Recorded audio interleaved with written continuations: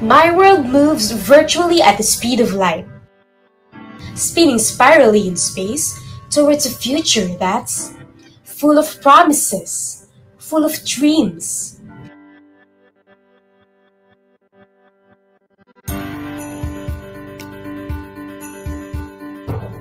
I choose to be real with my dreams. I choose to find myself in a place where my dreams are beautifully shaped and nurtured. A haven of true knowledge and light. A place where I learn to live my life.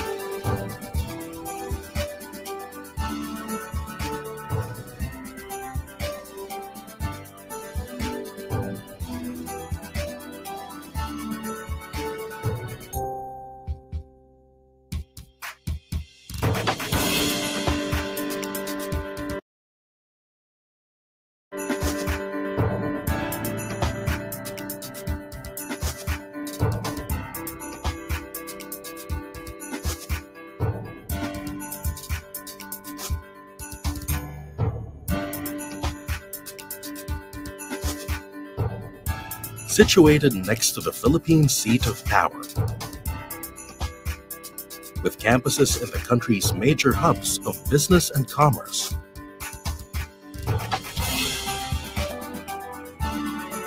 Culture and history. Centro Escolar University is the place where the highest forms of human thought, talent, and creativity blend together for a unique learning experience. The Escolarian education is anchored on the university's twin philosophy, Ciencia y Virtud, science and virtue, the pursuit of knowledge guided by the highest ideals of humanity. The Escolarian education produces graduates who are empowered by timely knowledge and skills and inspired by timeless virtues to contribute to human and societal development.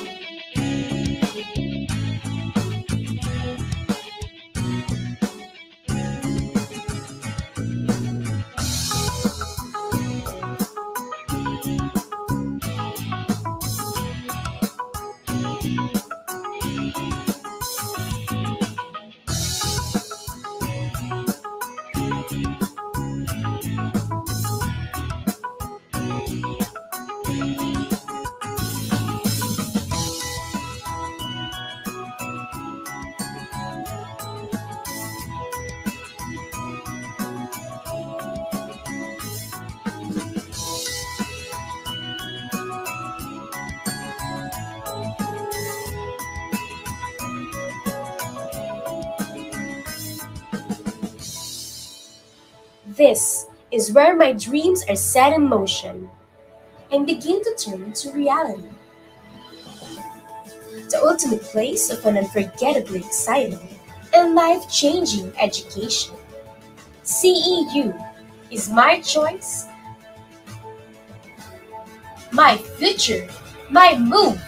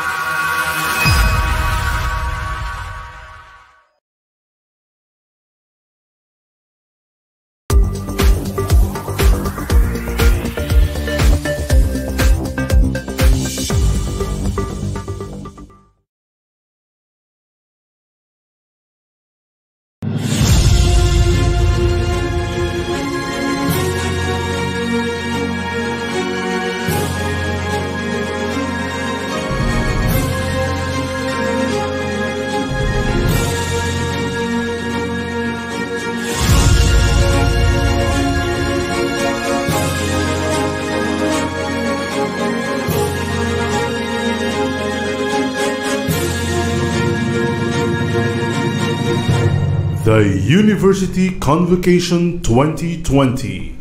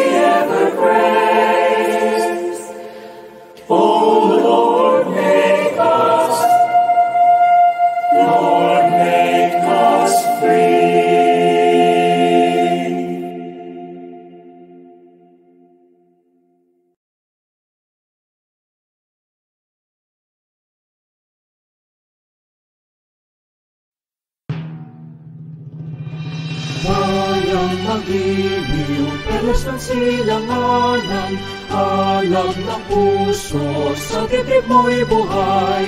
Lupang hinirang, duyan ka ng magiting, sa manlulupig, di ka pasisingin, sa dagat at bundok, sa simoy at sa langit mong maghaw. Malilat ang tula at awit sa paglayang minamahal.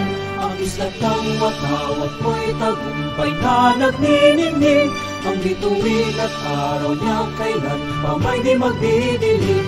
Lupa ng araw ng walhati pagsinta, buhay ay langit sa piling mo. Ang higaya ng pagkay mga api, ang mamatay ng dahil sa'yo.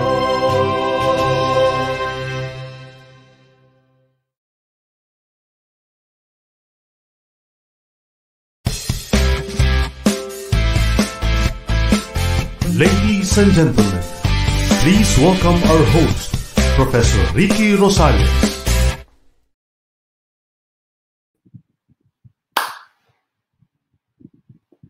Hello, fellow Escolarians. Good afternoon to all almost 500 viewers that we have in Facebook, because we are being seen live via Facebook Live.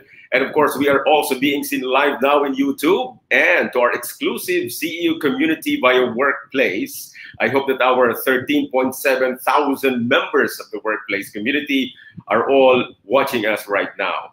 Welcome to this year's University Convocation, and this event is brought to us by Centro Escolar University's Presidential Committee on Culture and the Arts, or PCCA. You know, we are very, very excited this afternoon to bring you this year's convocation, not only because of our relevant and meaningful theme, Waste to Wellness, but because this is our first ever virtual university convocation. And you know, CEU is celebrating our 113th founding anniversary this year. And this year is our 11th year, panglabing isa, of conducting the university convocation. So before anything else, let me just call on my partner, my co-host for this afternoon, no less than the head of CEU Conservatory of Music, Professor June Iran. Sir June, good afternoon. Hello.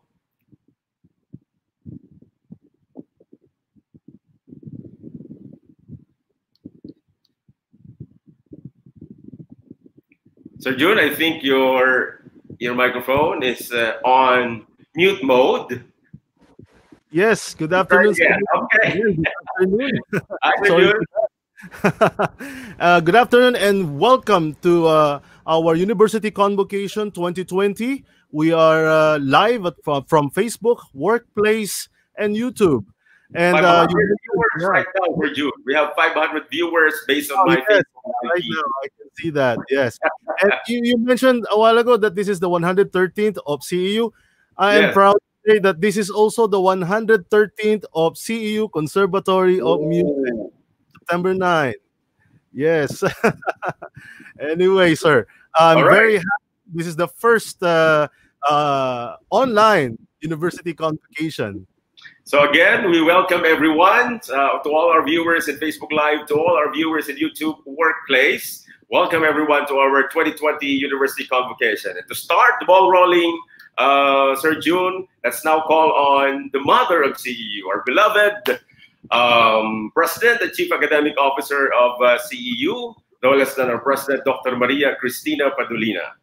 Ma'am, good afternoon. Before we call on our President, I would just want to say something about the PCCA, the Presidential Committee on Culture and Arts. Yes, please. Yes. And the committee is composed of board members from the three different campuses of the university, the CEU Malolo, CEU Makati, and of course CEU Manila. And of course, highlighted here is the cultural groups inside the CEU folk dance group. Wow, this group is really amazing because they are really trying to promote our culture, folk dance culture in the country. Yeah. And of course, they are trying to follow the steps of our national artist, Ramon Obusan, national artist for dance. And we have the CEU Concert Band, one of our prominent band, premier band in the area of the area University Belt, no? And of course, we are proud of the three choirs: the CEU Singers Malolos, CEU Singers Makati, and CEU Singers Manila, joining us later on. Yes. Yeah. Right. And sir, of course, the PCCA is chaired by our very energetic BP for Student Affairs, Dr. Carlito Biola.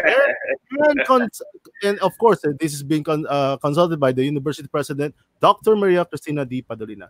I think our President is ready already, sir. All right. Let's call again. Once again, ladies and gentlemen, fellow Escolarians, the mother of CEO, our beloved President, the Chief Academic Officer, Dr. Maria Cristina D. Padolina. Hello, ma'am. Hello, ma'am. Good afternoon to everyone. I was disconnected a while there. I'm greeting everyone from our house, our home here in Los Baños, Laguna. But right now, there's a thunderstorm going on. So you might hear in the background some thunder. But let's go on. And I really would like to congratulate the brave souls of the members of the CEU Presidential Committee on Culture and the Arts for doing a live broadcast.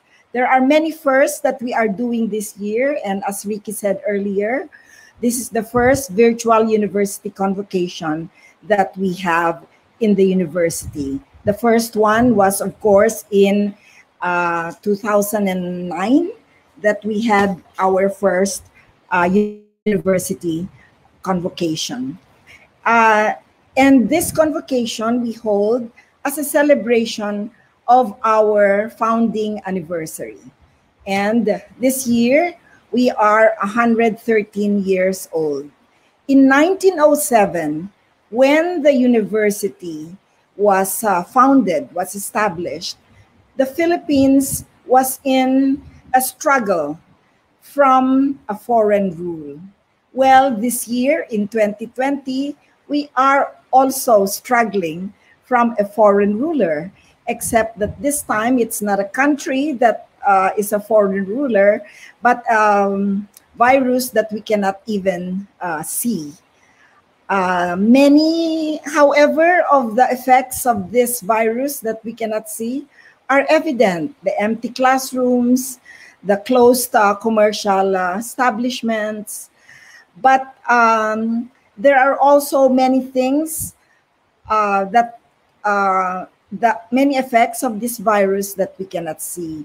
And this is the subject of our university convocation this afternoon, because our speakers will be talking about some effects of the virus, the coronavirus, that may not be very evident to us, even if we have it. We may not be aware that the virus is affecting us, but it may be doing that. Can you hear the thunder in my background? So we thank you very much, our speakers, Ms. Lilian Nangui and Mr. Michael Jimenez, for sharing with us their expertise. We know that wellness covers many things, and not just the physical well-being of our bodies, but everything, social, emotional, and psychological. And we thank our experts for giving us their insights about this. We would also like to thank the organizers of this convocation. It's not easy to organize a convocation during this time, but as I said earlier, we have very brave souls among our members of the Presidential Committee on Culture and the Arts. So we have the participants as well, coming from the CEU Manila Singers who are with us. Also the members of the CEU Folk Dance Troupe, as well as our concert band. And we thank them for their participation. We also thank our host, Ricky Rosales. If you are missing him in the ABS-CBN broadcast, he will be very present in many of our events here in CEU. There are many, many details that we have to attend to in this kind of a program, and we thank everyone whose names we may not have mentioned, for doing the work. A special thanks, however, to the top organizers, that is Professor June Iran, who is the head of our Conservatory of Music, and Dr. Carlito Olaer, the our vice president for student affairs. In this program, we want to emphasize that the primary objective of the university during this year is not really just continuing education and continuing engagement of all members of the CEU community. It's to keep everyone safe and to preserve the health of everyone and to keep the well-being of everyone also robustly. And so we know that we cannot continue with engagement and education if we don't have a good well-being. So again, welcome. Let us learn from the insights that will be given to us by our speakers. And again, we thank them from the CEU, in behalf of the CEU community. Thank you to our speakers, and thank you to everyone who organized all the many, many details that has to go into this kind of a program. Thank you. Thank you very much. What an inspiration. And that proves, Madam President, that even lightning and thunder cannot hamper the conduct of our university convocation. So, Professor June, what's next for us?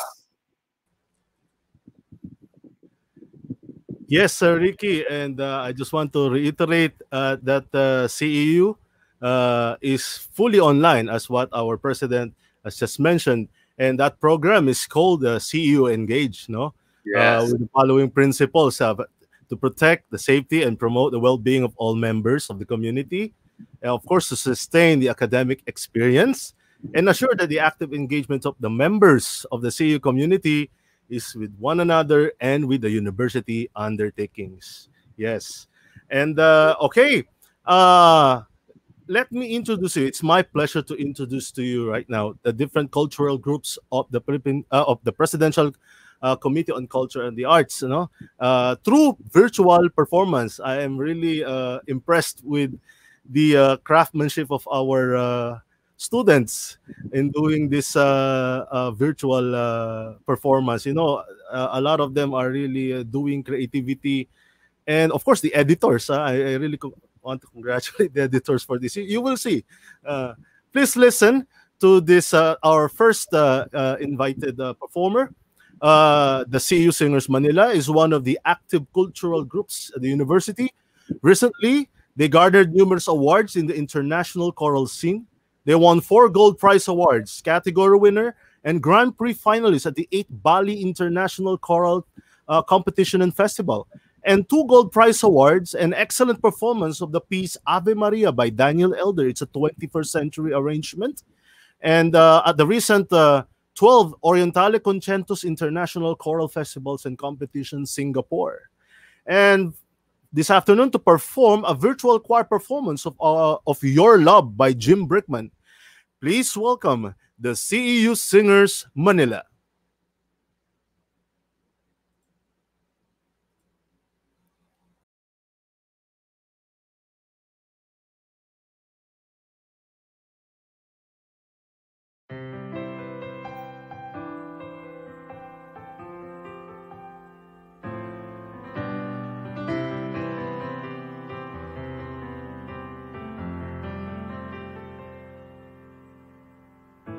It's not the flowers wrapped in fancy paper.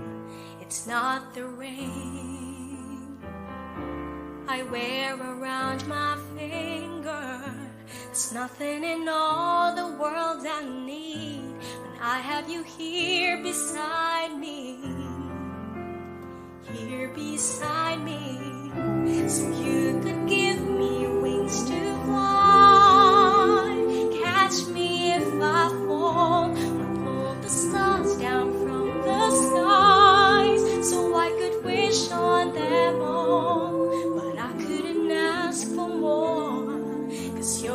love is the greatest gift of all.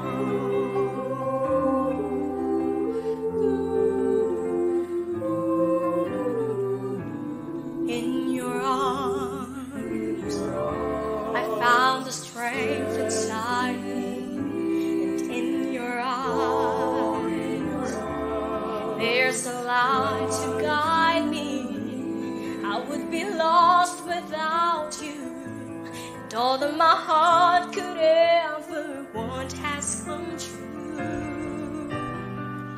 So you could give me wings to fly, catch me if I fall, or pull the stars down from the skies, so I could wish on them all. But I couldn't ask for more, 'cause your love is the greatest gift of all. You could offer me the sun, the moon, and I would still believe. You gave me everything when you gave your heart to me.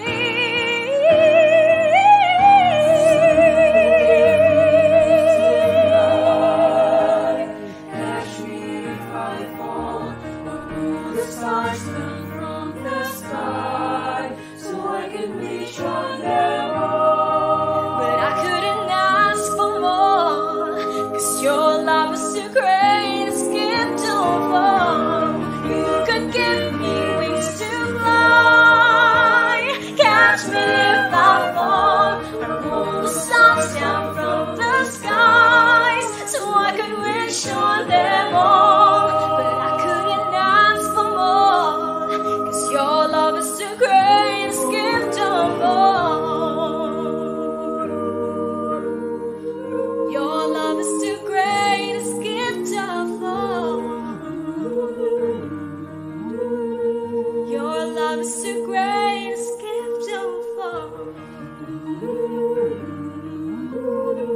Your love is the greatest gift of all. Your love is the greatest gift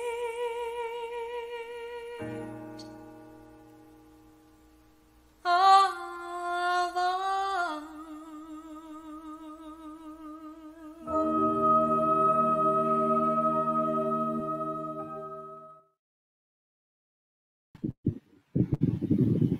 Wow, what a soulful rendition of Your Love by Jim Brickman. Thank you, See You Singers Manila. And let me just inform you, our dear viewers from Facebook, 644 are now watching us live, Facebook Live, and of course to all our viewers in YouTube and in our workplace. So I'm now reading messages of compliment to our performance. So you know the drill later on. You can later on post your questions, comments as we proceed, particularly when we call our speaker. All right, so thank you very much and welcome everyone. Sa mga kapapasok pa lamang po sa Facebook, YouTube, good afternoon and welcome to University Convocation. Now, at this juncture, we will go to call on our first speaker. Our speaker is a life coach and psychotherapist whose goal is to help particularly children and women to become successful in their relationships and personal life. As an expert in the field of psychology, she has spent more than 20 years of counseling, doing private psychotherapy, and life coaching. You know, when I read her profile, I describe her as a celebrity psychologist, lending her expertise in two of the largest broadcast media networks in the country, you know, the Kapamilya Network and the Kapuso Network. She is a part-time consultant for ABS-CBN shows such as Magandang Buhay, Umagang Kay Ganda, and Bottom Line, among others. In GMA7, she serves in various capacities like trainer, facilitator, consultant, educational speaker, Christian counselor, relational life coach, and resident psychologist for GMA and GMA News and Public Affairs. Wow, it made me jealous. She is also a resident life coach in Kapuso shows like Flashbook, Personalan, Love Hotline, and Protégé in 2012. She also ventured in radio hosting as a former co-anchor in the program Weather at Home of DZXL 558 RMN Manila. She also shares her expertise to students as a visiting professor in La Salle University, Dasmariñas, Cavite, and the Asian Center for Missions. Her community work includes volunteering as counselor psychologist at Cribs Foundation, Inc. in Marikina City between 2004 to 2007, and in Onesimo Foundation, Inc. Ladies and gentlemen, our speaker is an active member of various professional organizations in her field, including Philippine Mental Health Associations, Psychological Association of the Philippines, American Psychological Association, and the International Society for the Study of Dissociations, among others. So, how do we cope up with this so-called new normal? To know the answer, fellow Escolarians, ladies and gentlemen, let's welcome our first speaker, Miss Lillian Gee. Hello everyone. Nako, ang ganda-ganda naman talaga, believe na believe ako. Pero sa totoo, I hope talaga that not only me would be able to learn, pero lahat tayo. I learned a lot just listening. Maganda po. Maraming salamat po, and everybody, welcome po sa atin magandang panahon ngayon. Even with thunderstorms nga po, nandyan pa tayo. Maraming salamat sa inyo po. Let me try to do the share screen now so we can start.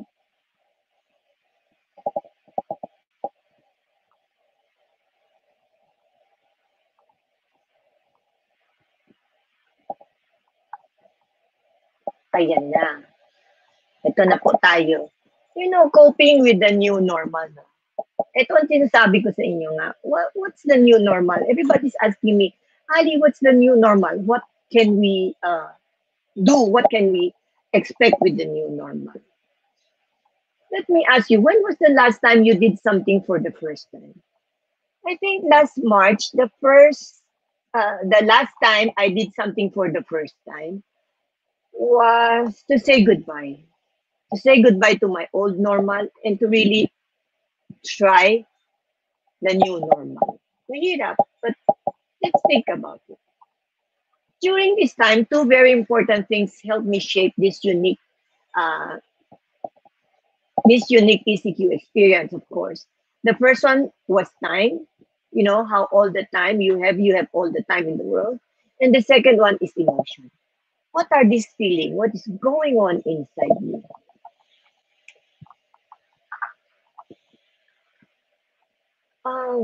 Wait, behind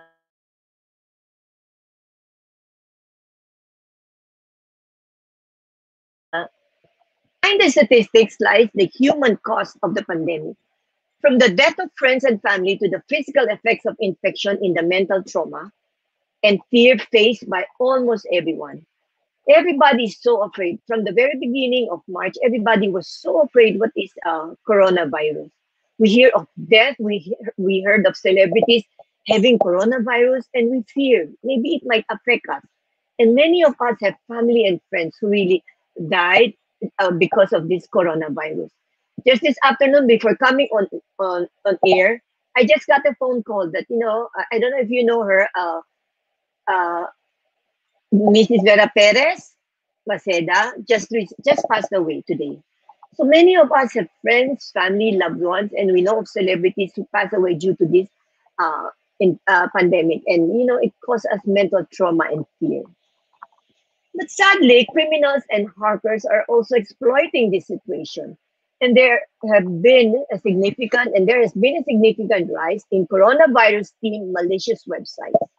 Marami nagbebenta kung ano-ano, di ba? Na anti-coronavirus. But actually, are they really?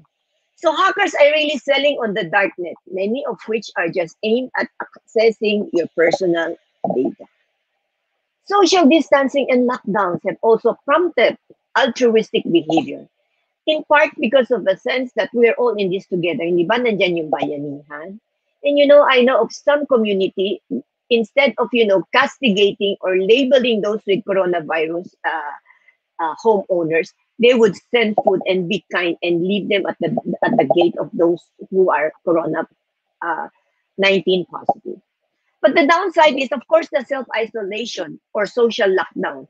You know, there are symptoms of traumatic stress, confusion, overthinking, anxiety, and danger. But the new normal, how has life changed due to the COVID-19? Many of us used to just hug each other and shake hands with each other before. But right now, no more. Now we don't want to anyone anymore touch the hands of people we love. We're very, very careful. Either we ask them to wash hands, we wash our hands, or we always use alcohol. So touching hands or touching someone is now something that is not anymore common. That's the last thing that we have done before this coronavirus happened. And of course, nandiyan na yun, the Filipinos in the new normal, right? When we go to the palengke, when we go to the grocery, we see distancing. Kung ayaw makipag-distance sa atin, tayo man, we throw this dagger look and we twitch and our body so that hindi tayo maging malapit. At least we try to be 1 meter away from each other so we can stop the spread of the virus. We stay safe. Nandiyan yung kailangan, hindi ka naka-eye shield, but the face shield, the face, the whole face. Maliban yan, meron ka pa face mask, and most of the time, people also wear gloves for preventing touching the virus. Sabi nga nila, yung dating gwapong artista, yung dating magandang artista, nagiging iba na. Gone are the high heels days. Gone are the blow-dried hair style na meron pang tinatawag extension. Wala na, ngayon wala na. If you check on the Instagram of all these celebrities, all of them, they long to go to their parlor. Why? Because this is a new normal. You have a bad hair. You have a face shield, a full face shield. You have a face mask. You have gloves. And of course, how can you sanitize your expensive leather shoes or leather bags? Diba? We have to wash them when we go home. So how do you wash your expensive leather bags? So ngayon yung madali na lang gamitin. But of course, I love it so much when I see men. Men right now are carrying hand sanitizer, are carrying alcohol. It used to be women. It used to be just, hanging on the bag of women, and the husband or the boyfriend or the significant others will just say, honey, pingin nga ng sanitizer. But right now, it's not anymore. Right now, even the men have their own small pocket-sized sanitizer or alcohol. And they don't anymore go too much for the expensive shoes and bags. Most of them are wearing socks or just wearing an ordinary slippers. So what's wrong with, overthinking? Because of all of this, we tend to overthink, What will happen tomorrow? May trabaho pa ba ako? Will I graduate? What will I do? Diba? How can I look for a job? The scientific term of overthinking is rumination.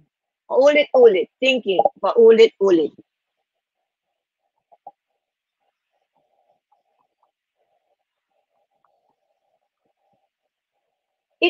Rumination is the tendency to repeatedly and obsessively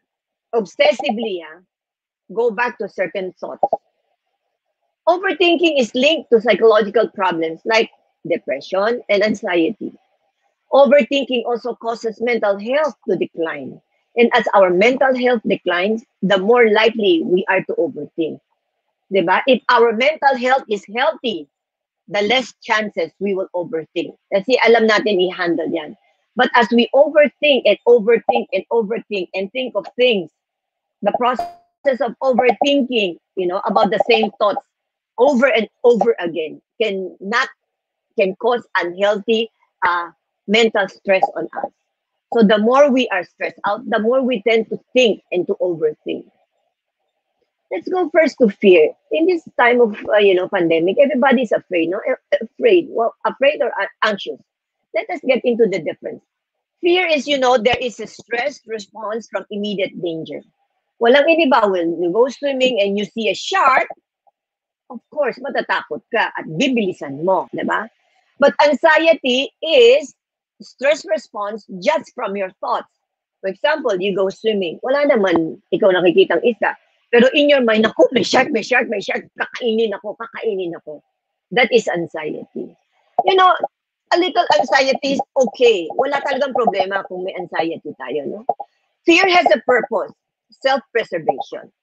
When there is real objective danger, that is staring at you face to face, fear is what will kick in on you and make you and help you decide on a flight, takbo, or a fight mode.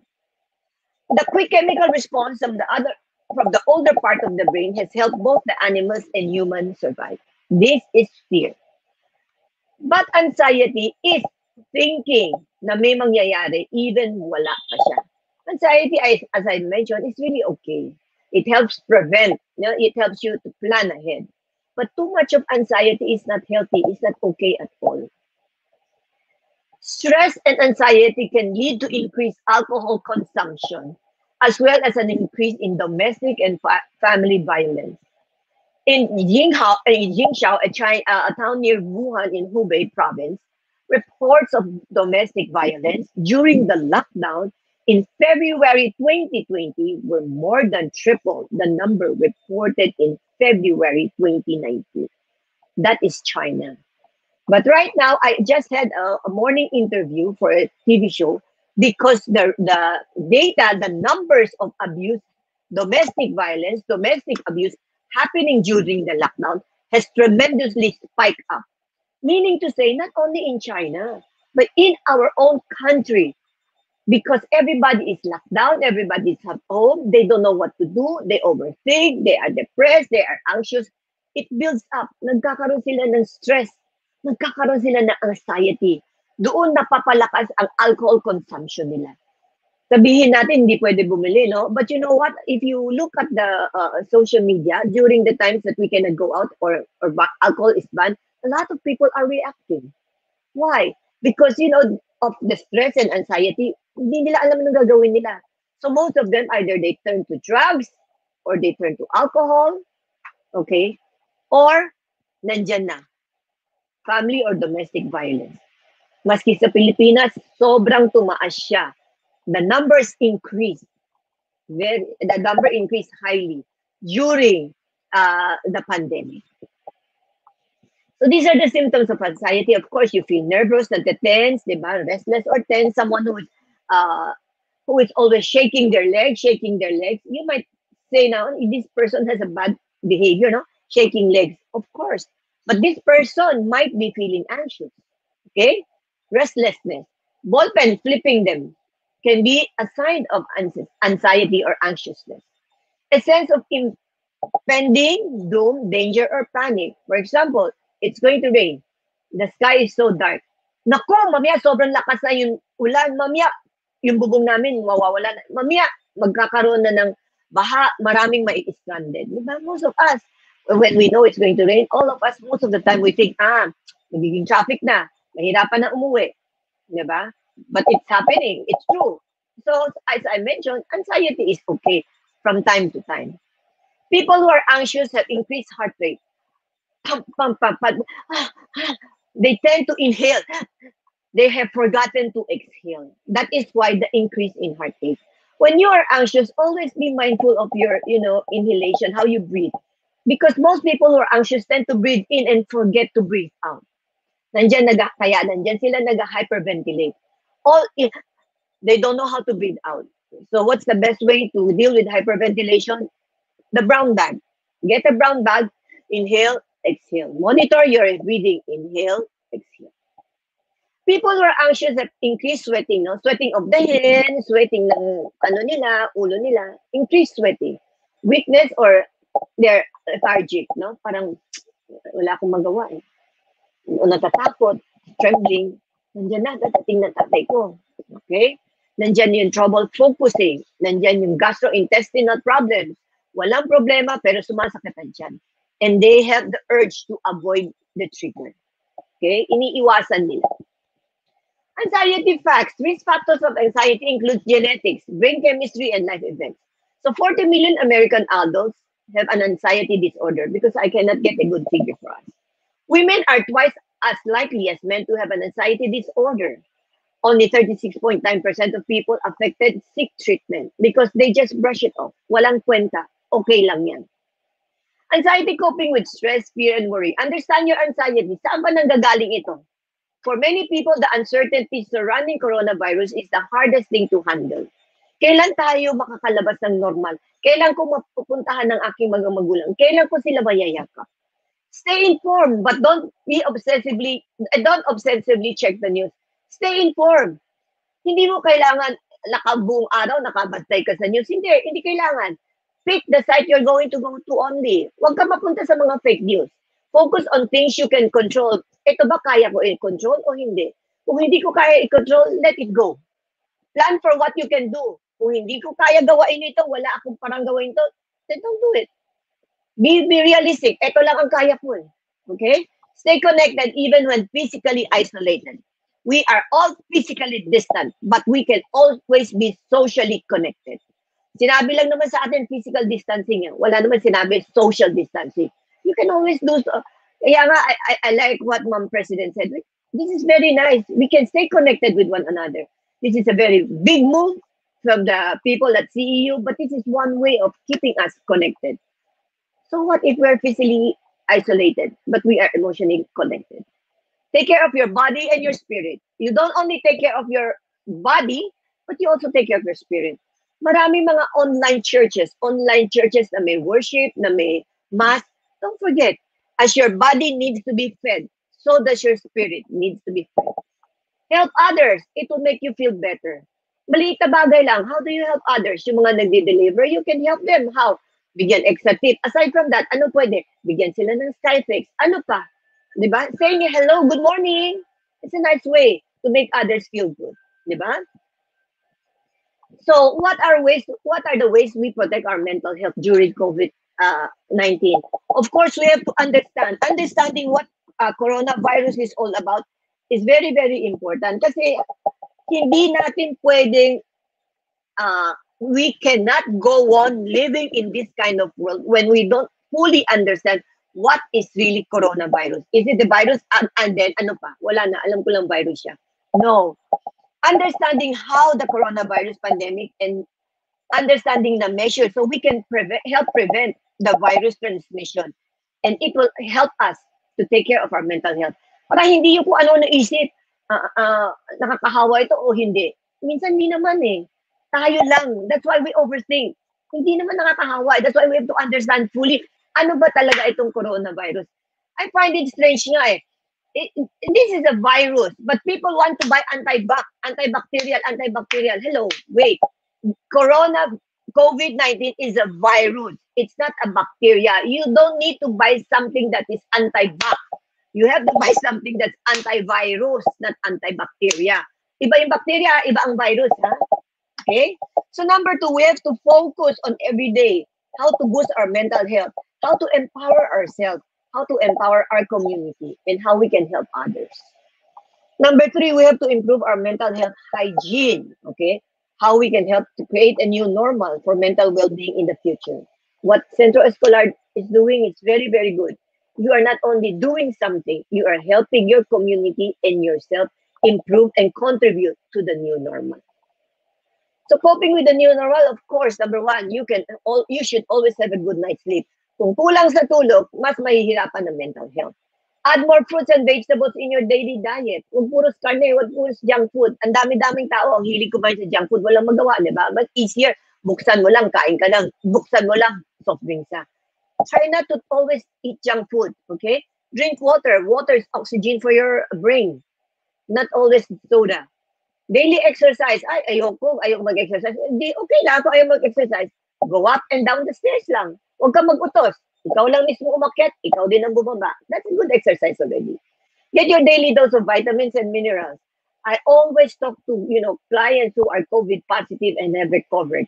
I have been monitoring and doing psychotherapy to a group of frontliners na lahat sila na nakalagay sa isang area before, because most of them are COVID-19. It's very, very important you watch what you eat, but it's also very important that you take your daily dose of vitamin C and zinc. Make your own food instead of buying online. Remember, a lot of my friends and one of the celebrity friend of mine who told me na, Ali, I think I got my COVID-19 sa mga delivery. So when something is delivered, be very careful. Sanitize it first. So if you can cook your own food, cook it. Try not to always buy online. Saves money. Quit your vices and wants.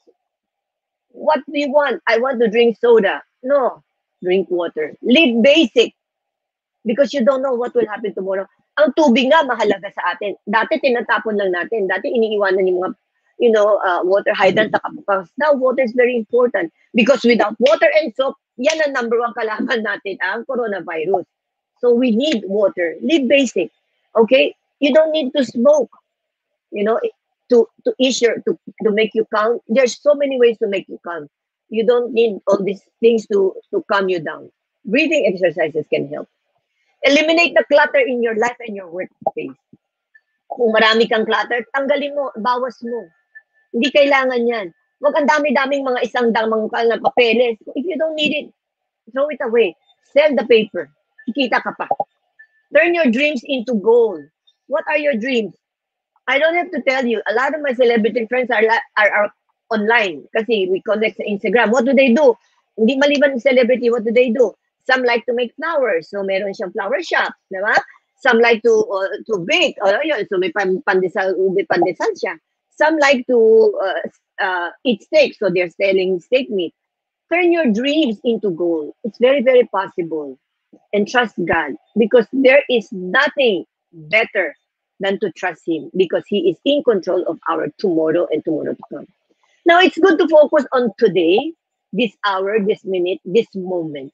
If this is all your concentration will allow you to do, just focus on the now. Just focus on today. Just focus on the hour. Just focus on this minute. Just focus. Okay? You deserve that. One major thing that the COVID-19 pandemic taught us is the importance of relationship and the brevity of life. Importante ang relationship. Kung meron kayong hindi na naging kaaway, try to think again. Is it important ba na magkasama ng loob kami? How will I feel if I know this person that I hated so much suddenly is COVID-19 positive? Okay? Value relationships.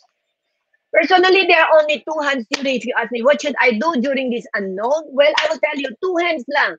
Number one, things I have control of and no control of. Two hands lang. Gusto kong mamasyal sa mall. O, lagay natin. Gusto kong mamasyal sa mall. Ano ang kaya ko i-control? Ako. Anong hindi ko kaya i-control? Yung coronavirus 19. So, what should I do?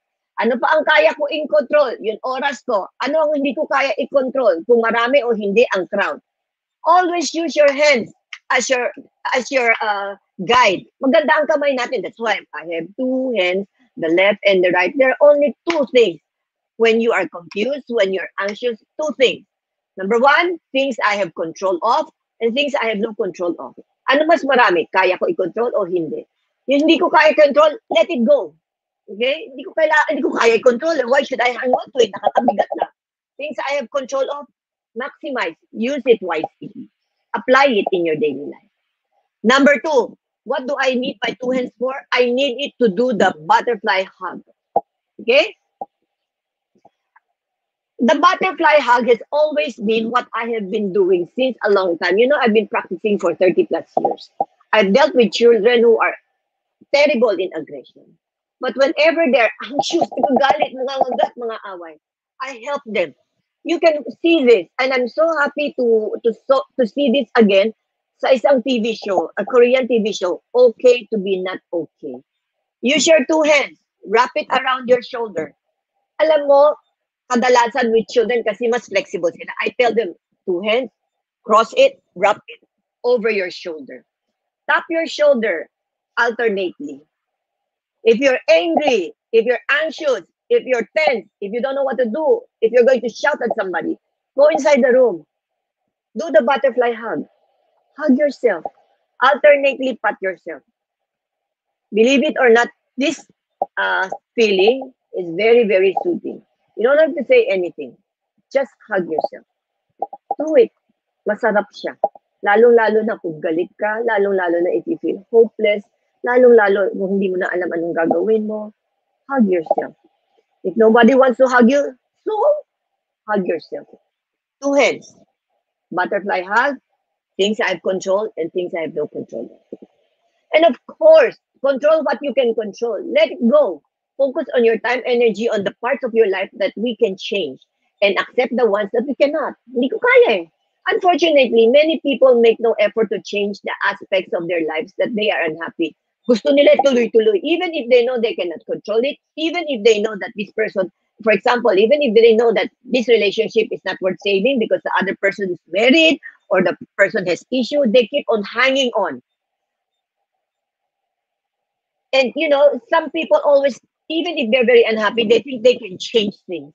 Instead, they try to change those that they have no control of. You have no control of how your partner or significant other would behave, but you can always control how you would behave. This is always, a recipe for disaster and heartache. If you think you can control the other person, that person loves you very much, and that love of yours can help that person change, recipe for disaster and heartache. Okay, this is what I say, the butterfly hug. It's a technique, okay, featured in the K-drama series. It's okay to not be okay. This is already a very old technique na. Okay? Na-feature lang nila. And you know what? God knows our thoughts. During this pandemic, I found myself praying more during this stressful time. So again, my question, when was the last time you did something for the first time? If you're alone, think about it. I'm grateful to have this unique opportunity to explore and grow with you. It's challenging, but I'm happy to be part of history in the making. Not only me, kayo rin. We are all part of history in the making. We are part of history in the making. How you will live it is your own story to tell to the next generation. So everybody, stay calm, stay healthy. Yan ang importante. Or stay healthy and stay calm. Huwag maging panic ka. Don't panic. Just stay healthy, stay calm. Wash your hands, wear face mask, distancing, huwag masyadong mamasyal, huwag masyado sa mga crowded places. And of course, with everything that has been happening, the threat of the rain, the threat of another low pressure area or typhoon, yet we are here to discuss and to be with one another. At ang ating internet connection is still okay. I have only one person to thank for. To God be all glory. Maraming salamat po sa inyong lahat. Wow! Thank you very much, Ma'am Lillian Gee, for that. You mentioned about, you are now rocking the Facebook Live because so many of our millennial and digital native friends are commenting because they have watched this Korean series, very popular in Netflix. It's okay to not be okay, right? And Ma'am Lillian mentioned a while ago about the importance of being bonded. I also remember a line from the Korean series that basically because we are weak, so we need to bond together. We might be physically apart, but we need to be socially together. All right, thank you. And I know our 492 friends in Facebook, and I see Dr. Teresa R. Perez, our VPAA, is watching. I see Dr. Lucas is also watching via Facebook, and there are so many people. Mamaya po, amin po kayong babanggitin. And you can post your questions in the comments, huh? Don't forget that, right? So, our next, let's call on Sir June Iran. Sir June, what's our next part? Yes, Sir Ricky. Before I call our next performer for this afternoon, just for everybody's information, CEU is using the platform Canvas. This is our learning management system, and we call it the CEU LEAPS, or CEU Learning Engagement and Proficiency System. Ayan. And we are very happy that we are now on our second block. We're about to start the second block. And yes, and so I would like to introduce to you this second cultural group of the university, the CEU Concert Band. They were established in April 2008 under the direction of Mr. Fredelin Parin, a former member or principal of Philippine Philharmonic Orchestra. And they always perform in different major functions and events of the university. And also outside, they are consistent in performing at the Concert at the Park and the Cultural Center of the Philippines. And the band is under the baton of its assistant conductor, Mr. Chris Samaniego. Here is a member, Mr. Kim Correa, one of our students at the conservatory, a member of the concert band performing a saxophone rendition of Sakin Ka Na Lang. Please welcome Mr. Kim Correa from CEU Concert Band.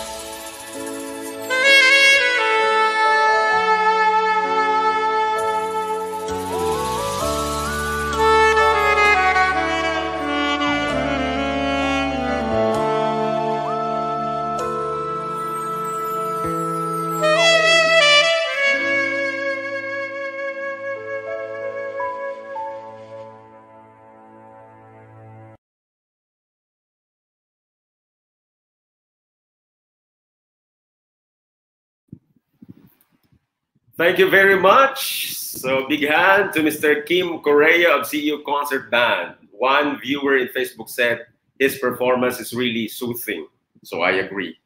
Wonderful saxophone rendition of Akin Ka Na Lang. Meanwhile, Escolarians, tomorrow at 1 p.m., don't forget, tomorrow at 1 p.m., that we will be launching our newest project, the Quality People, Quality University, or the Project QPQU. You might have seen this in workplace. This project is composed of two major groups, the Employee Engagement and Productivity and Digital Citizenship, which includes digital well-being, etiquette, and digital safety. So many programs are in store for you. You have to watch out. Okay, so a while ago, we learned about the butterfly hug. We learned about the two hands theory. Now, what's next? We will welcome our second speaker.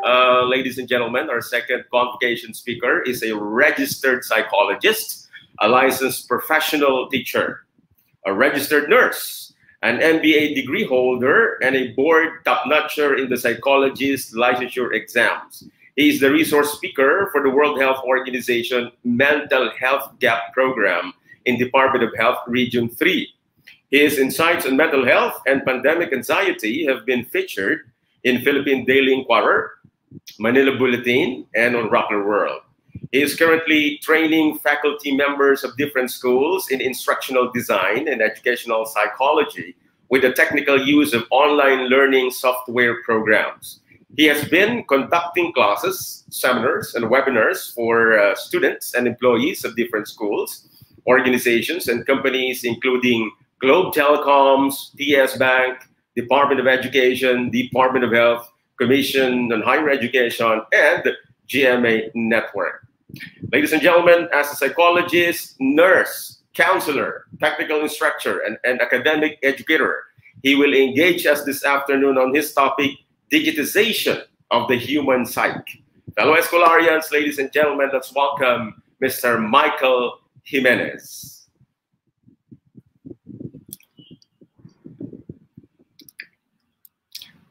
Thank you very much.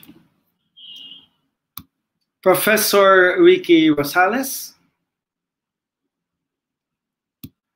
And to the University President and Chief Academic Officer, Dr. Maria Cristina D. Padolina. To the Vice President for Student Affairs, Dr. Carlito B. Olaer. To my co-guest speaker, Ms. Lilian Nangki.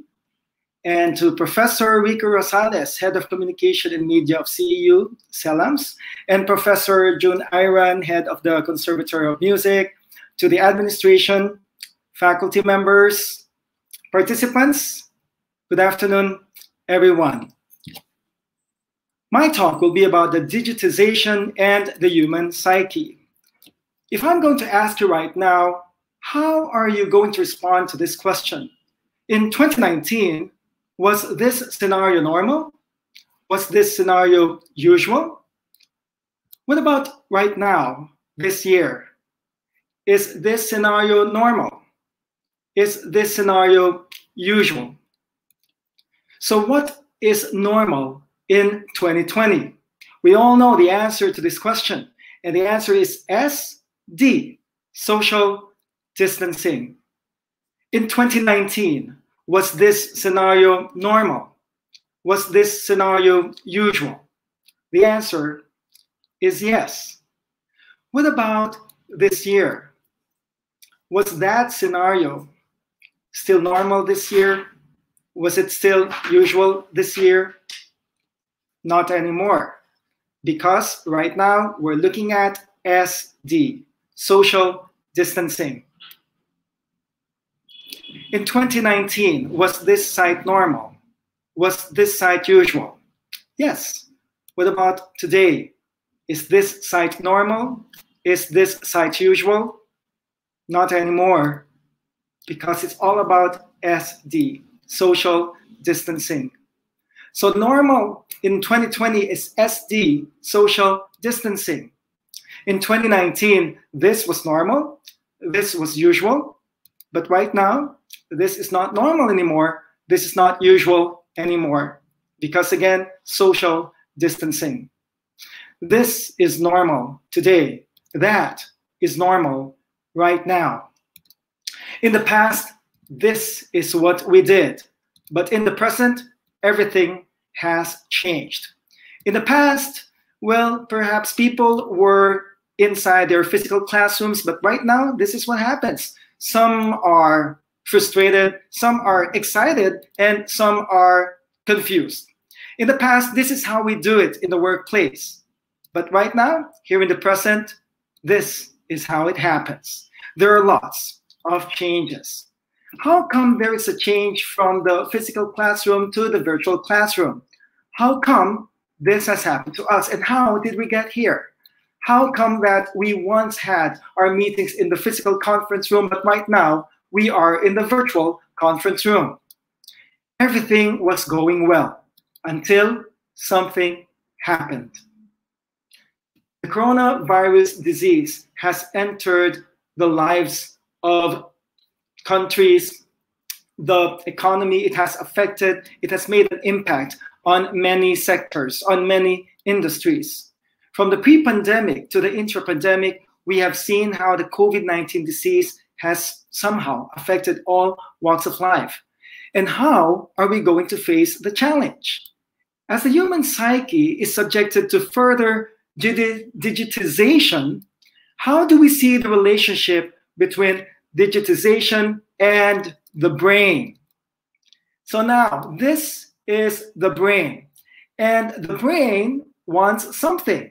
What does the brain want? The brain wants routine. So again, the brain wants routine. We all have different routines in our lives. We set up a daily routine every day. Get up at the same time every day. Spend time outdoors where possible. Set times for regular activities. Make sure to exercise every day. Have your meals at a regular time. Routines make us feel relaxed because somehow you're able to follow a structure. You're able to follow a certain schedule. And our brains love routines. Why does the brain like routines? It's because when you follow a certain routine, the brain is going to have less energy consumption. So that's how the brain works when you have a certain routine. That's why we like routine. The brain wants routine, and the brain is resistant to change. That's why it's very easy for us to go back to our old habits, very easy for us to go back to our old routine rather than pursue change. Why do you think it's difficult to stick to your New Year's resolution? Why? Because old habits are hard to break. By the way, what is a New Year's resolution? When we talk about New Year's resolution, what exactly is a New Year's resolution? It's a to-do list for the first week of January. So it's very, very easy to make the New Year's resolution, but it's very hard to pursue it. Why do you think it's difficult to stick to your New Year's resolution? It's because our brain wants routine. So the brain wants routine, it's resistant to change, and we always go back to all our old habits and routine, and we don't want any changes from happening. Hence, as we undergo further changes, as we undergo further digitization, the brain is subjected to stress. And the human psyche feels the impact of this. As the brain wants routine, there is difficulty in the change process. This is something that we have to acknowledge. So if you're having difficulty, that is fine. That is normal. It's normal to undergo different kinds of emotions as we go through the process of change. So how do we address this, you may ask? Change is normal. This is what we should believe in. Just like what has been expressed in the song of Jose Marichan. Well, I know that, yes, we are all familiar with the Christmas songs of Jose Marichan, but Jose Marichan was the one who sang this song about constant change. So he said that if ever there is something that is constant, it's change in his song. And true enough, there were developments through the years. Change is normal, and resistance to change is normal. However, every time change happens, our brains are put under a lot of stress. We undergo adjustment. We undergo a certain crisis. But the question right now is, if there is a crisis, can we adapt? If there is a crisis, can we adjust? If there is a crisis, can the brain restructure in this era of digitization? Is it possible for the brain to somehow restructure itself? The answer is yes. Our brains have the capacity to restructure, to become pliant, to become flexible based on the environment that we have. It's called neuroplasticity. So never underestimate your capacity to change, your brains to adapt. So we can adapt to digitization. When we learn, actually the brain changes. Every time you learn something, your brain changes. What happens when we study or learn a new skill? What happens right now while you are listening to me? When we learn, the brain changes. When you listen to me, your brain changes. The brain is made up of nerve cells, lots of nerve cells. And when you learn something, when you are going to study something, what happens to the nerve cells? The nerve cells begin to form connections. So again, whenever you're learning something, whenever you study something, something happens inside our brain. And what is that thing that happens inside the brain? What happens inside the brain every time we study something is the one that you're seeing right now. There are new nerve cells that grow. Quite amazing, quite amusing. But every time you study, every time you learn something, this is what happens. You see something, something pops up. And later on, as you keep on studying, all of these things are going to be interconnected with one another. With repetition, the nerve connections become stronger. So at first, you're not familiar with the situation, but later on, you are familiar with it because of repetition. The same with technology, the same with digitization. You have to acknowledge the fact that in the beginning, it's something which is sometimes even weird for many, sometimes something that we don't want to tap on. But remember, as we keep on repeating our exposure to digitization, this is what happens. More connections inside the brain. Hence, in order for our brains to adapt to the environment, all we have to do is subject ourselves to the experience, allow ourselves to undergo the learning process. And perhaps in the process, we are going to have lots of connections and we will be able to adapt. But how do we increase and solidify the nerve connections? In order to increase and solidify the nerve connections, it's always about repetition, repetition, repetition. If you keep on repeating what you're doing, eventually you become familiar with it. And before you know it, you become an expert. Repetition. There is a study that has been conducted. And in that study, there was a comparison between the brain of the animal that has been kept in a cage and the animal that has been set free in the environment. And in that experiment, what did they discover? What did the scientists discover? They discovered that, in the end, the brain of the uncaged animals were having greater development in terms of blood vessels, in terms of blood supply, which means that if you are isolated, if you are withdrawn, if you're aloof, there is a lesser possibility of growth of the blood vessels in the brain. But if you're free, if you can do things that you want to do, then there's a greater possibility of blood supply based on that study. So if you do not engage yourselves in different kinds of activities, there will be lesser probability of improvement. But if you run, if you play, if you undergo exercise, what's going to happen?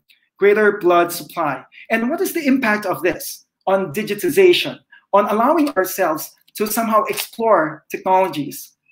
It makes us improve our brains.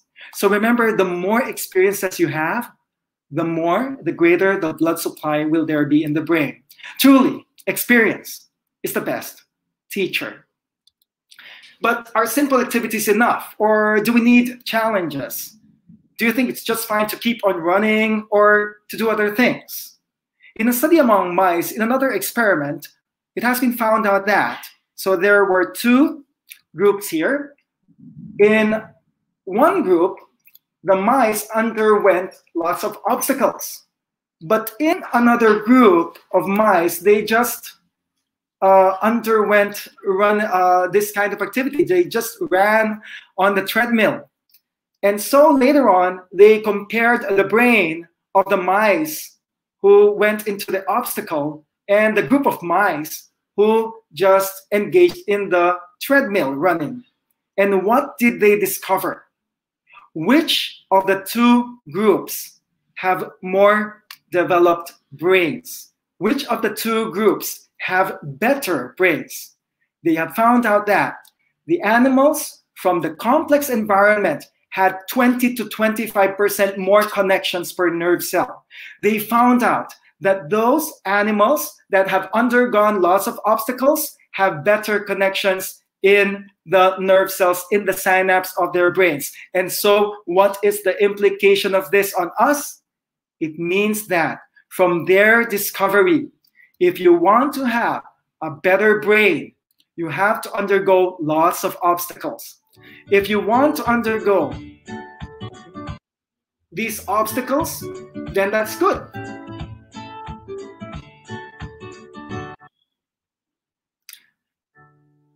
So again, remember, a person who had undergone lots of obstacles in their lives will have better brains instead of just running in the treadmill. So if you're asking right now, why are you very strong? If you're asking right now, why are you resilient? You are strong. You are resilient. Why? Because perhaps in the past you have undergone lots of obstacles in your lives. And that's the reason why you are very strong right now, because of those challenges that you had in the past. So remember, the more obstacles, the more challenges, the more hindrances that we have, the better we will be able to prove our perseverance, our persistence, and our grit. And so we have to thank ourselves and thank perhaps the world and thank perhaps the environment for giving us the challenges in the past. So again, the more obstacles that you have, the better brain you will have. And this has been proven in the experimental laboratory of researchers. So obstacles, we now conclude, build connections. Challenges make us stronger. That's why we need to embrace these challenges. Hence, we should undergo the change process. Our brains have adapted through the years of technological evolution. And this reminds you of what, by the way? So this picture that you're about to see reminds you of what? Reminds you of changes. Look at the antique doorbell and how it has progressed through the years. So remember that there are technological advancements, and we human beings, we the human species, keep on adapting, keep on adjusting. Otherwise, if we are not going to adapt, we will just become dinosaurs. We will become extinct. So changes are important in our lives. Remember that time that you were using this when it's dark? And through the years, it has progressed. Through the years, it has developed. And right now, what flashlight do you use? The flashlight that you use right now is this one. The flashlight that you use right now is that one. So remember that the changes that we experience are actually shaping us, molding us to become a better human species. Because of these technologies, we are able to somehow make our lives better. However, there are difficulties along the way. So, nevertheless, our lives became better. You can see the flashlight, the electric fan, the LED lamp rolled into one, together with the solar panel, perhaps. You can see electric fans on which are using the energy source from the cell phone, and lots of innovations in terms of technology. And in the field of education, what we're experiencing right now is, yes, you remember this when you were young. You remember this perhaps when you were in grade school or in elementary or high school, or perhaps as you move through college, you were very happy when your notebooks were thinner. And yes, later on, it became electronic. We always undergo changes, so we should adapt to change. And as Bill Gates had made a vision many years ago, his vision was a computer on every desk and in every home running Microsoft software. Computer on every desk, in every home. That was his vision. But perhaps he has underestimated his vision. Because right now, we just don't have a computer in every desk, in every home. But instead, we have a computer at the palm of every hand. Changes are important in life. But the thing here that we have to remember is that change doesn't happen overnight. It's not an overnight thing. Change is a process more than an event. So remember the time that we were using this, and later on we were able to adapt. So we should normalize our reaction to whatever change that is happening around us. But how do we facilitate change? How do we go from point A to point B? When you lose the past to face the present, we undergo the grief process by Kubler-Ross. So if you're having adjustments right now because of your workplace or because of school, or perhaps you're a parent who's working from home and at the same time you're doing homeschooling, you're having complex roles right now, and somehow you have ambiguous roles inside the house, there are challenges that you're bound to face. So remember that as we leave one point to another point, we undergo the grief process, and the grief process is something that is universal. So right now, I would like to tell you about the stages of grief that we undergo as a species from one point to another point, from the pre-pandemic to the intra-pandemic era, by looking at the model of Elizabeth Kubler-Ross. The very first stage in the change curve is known as denial. So when we heard about the lockdown, we said, no, this isn't happening. When we learned about the quarantine, no, this isn't happening. When people learned about online classes, no, this isn't happening. We will return to normal by August. We will return to normal by September, by October. We were all saying this isn't happening, and that's just fine. It's part of the process. So if you think you are still in denial, you're saying that you're not leaving, I don't want anything to change, I'm not going to change, that's just fine. It means you're undergoing the process, which is the first step in the change curve. So now the first thing you undergo is denial. This isn't happening, this isn't real, everything will return to normal, let's just wait, everything will be back to where it was before. We want the old normal. I want physical classroom. I want physical conference room. But then again, it doesn't happen. And one day we ask ourselves, why me? We ask other people, why this? We ask everyone we meet, why now? We even ask God? Why me? Why this? Why now? Why God? And so we undergo anger. So right now, if you're undergoing this kind of emotion as you tackle with technology, as you tackle with digitization, as you tackle with online classroom, as you tackle with online conferences, and as you experience Wi-Fi, poor Wi-Fi connectivity, it's okay to be angry. It's okay to feel that anger, but you have to know how to manage your anger. There's nothing wrong with anger because it's trying to tell you something. But the bad side is if you are not able to control your anger. So there are kids who have experienced anger and sometimes it becomes unproductive for them. Some kids cannot deal with the new technology or digitization. So it's very important for us parents, for us friends, to talk to them about anger. Uncles, aunts, talk to them about anger. What do you feel about the new technology? What do you feel as you undergo this kind of digitization? And just the same with us as adults. As adults right now, we have to ask ourselves, why am I angry right now? If you will notice, it's very easy for many of the people right now to become impulsively angry. Some of you are immediately, some of us are immediately yell at people. Some of us may immediately shout. Why? Because anger is something that we experience right now, not because we're very angry, but sometimes the anger is just superficial. Beneath the anger is sadness. Beneath the anger is frustration. So the next time that you're talking with someone and that someone is very angry, try to understand that person. Because that person who may sound angry is actually frustrated. That person who is very angry is actually sad. That person who is very angry is looking for solutions to problems.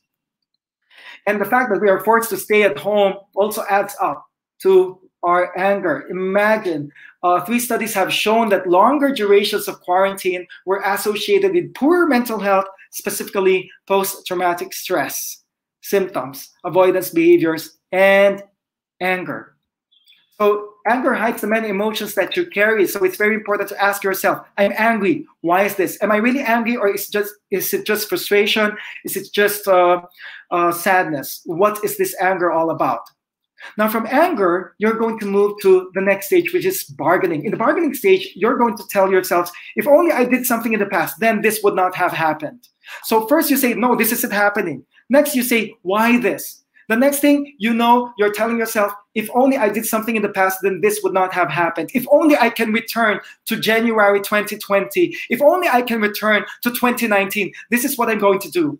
Are there times right now that you're telling yourself that I should have done something last year? I should have done something this year. If you're telling yourselves that, that's what we call bargaining. And this is an opportune moment for each one of you. Why? Because this is a time wherein you're going to learn lessons. So if you're telling yourself, I should have done this last year, then that is the lesson that you can derive from that. The good thing about bargaining is that you're trying to postpone your sadness. The good thing about bargaining is that you're trying to look at your past and somehow making a wish. But you also have to remember that we cannot change the past anymore. If ever there is something that we can change, it's the present. As Ms. Guy has stated earlier, we have to live in the present moment because this is the one that we have to cherish.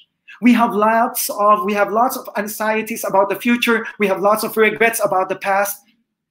We should somehow look into the present moment. We should tell ourselves that, hey, this is the one that matters most. So if there are lessons that you have learned, apply it in the past so that you can change your future. I should have studied this, then this should have had happen. Bargaining, however, is good because it gives you a chance to regain control. And bargaining, as I said, postpones your sadness. So from denial, anger, bargaining, you may move on to the next one, which is depression.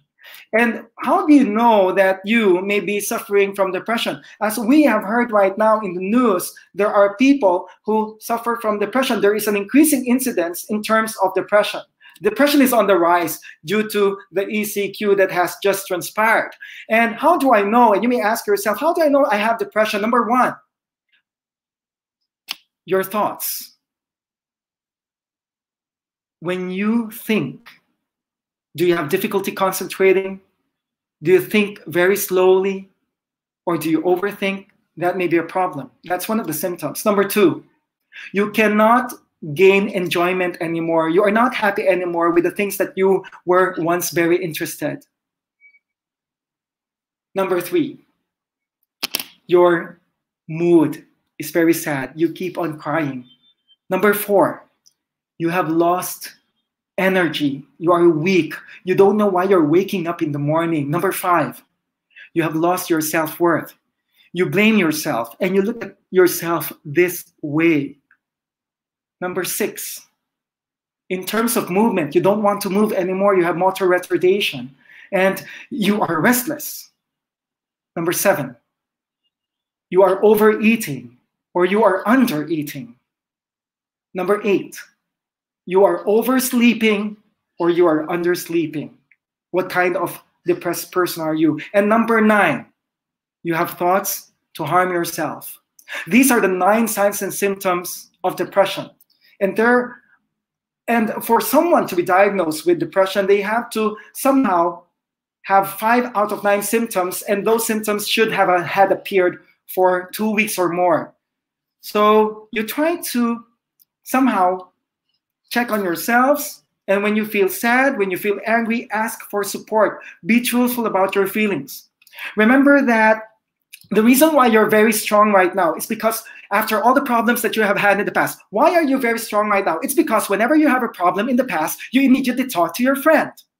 So talk about it. Label your emotion so that you are able to manage your emotion. Your emotions should not gain power over you. You should be overpowering your emotions. And how do you overpower your emotions? You label it. You say, I am sad, I am angry, and you talk about it. You don't need to befriend the whole world.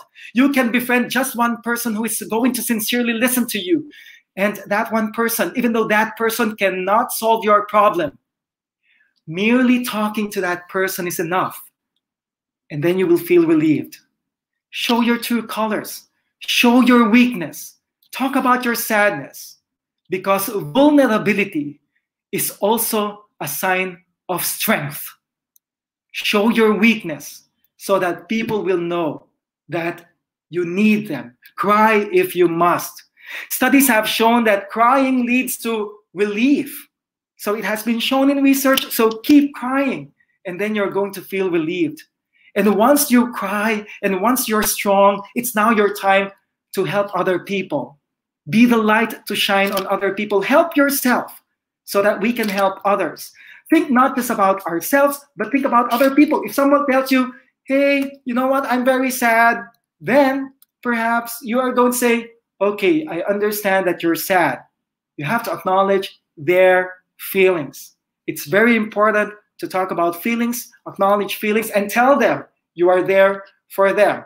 Tell them that you will never leave them. Tell them that you are going to stay. And tell them, I will be here when you feel like being quiet. When you need to speak your mind, I will listen, and I will be here when the laughter turns to crying. Through the winning and losing and trying, we'll be together, 'cause I will be here.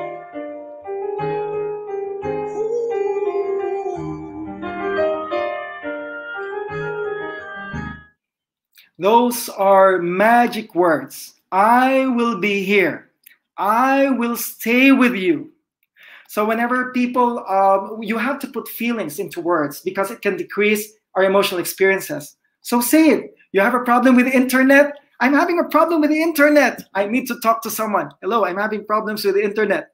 I'm very angry at my internet service provider. Okay, let me talk to someone. You know what? Let me share with you that I'm very angry at my internet service provider.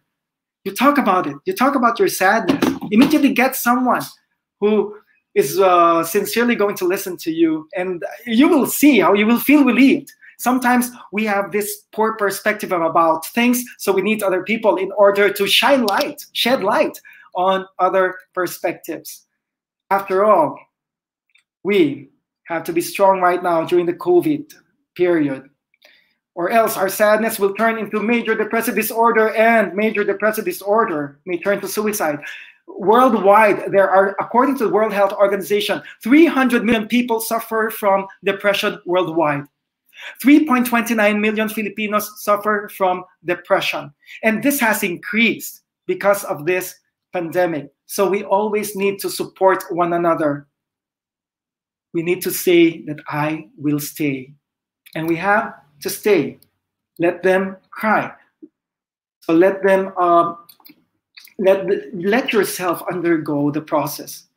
And once you have surpassed that stage, you will now be in the acceptance stage at last.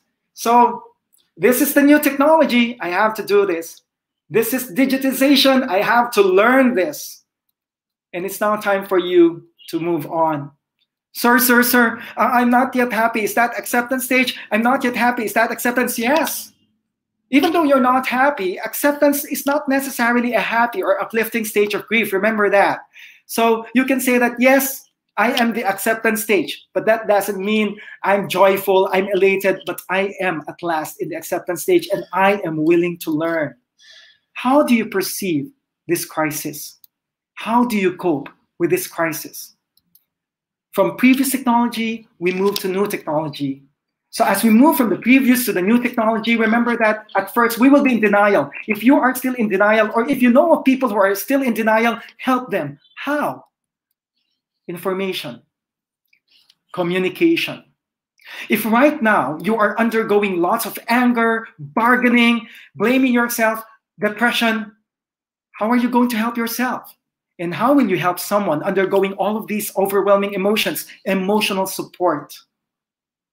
And if you are already in the stage of acceptance, and if people around you already have embraced digitization, the new technology, online learning, online meeting, all of these things. It's time for guidance and direction. Why? Because it's all about sustainability and growth.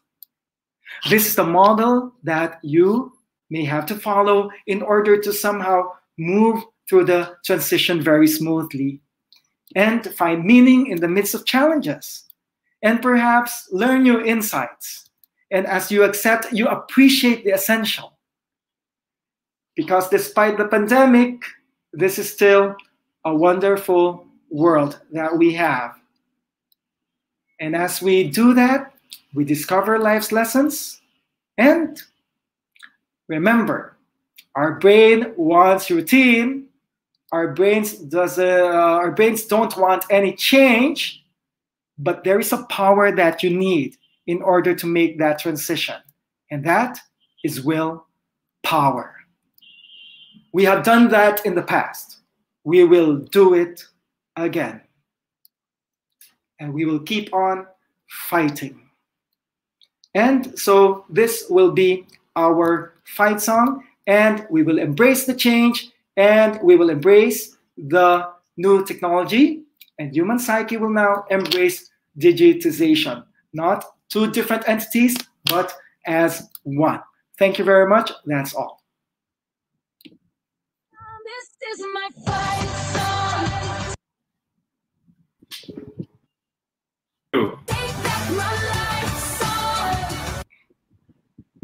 Thank you so much, Sir Michael. What a wonderful way to close your speech. And our 342 viewers on Facebook and our 142 viewers in YouTube and counting.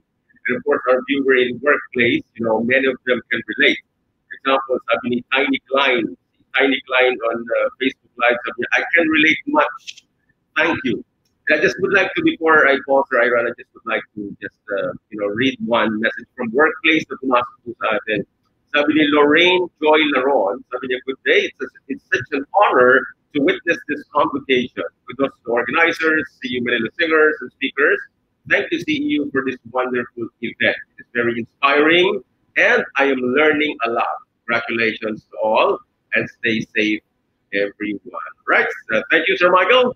And I think let's move on now to the next part of our program. Sir June. Yes, that was interesting. Thank you, Sir Michael. And I just want to inform everyone that CEU is in a block system where the whole semester is divided into 4 blocks.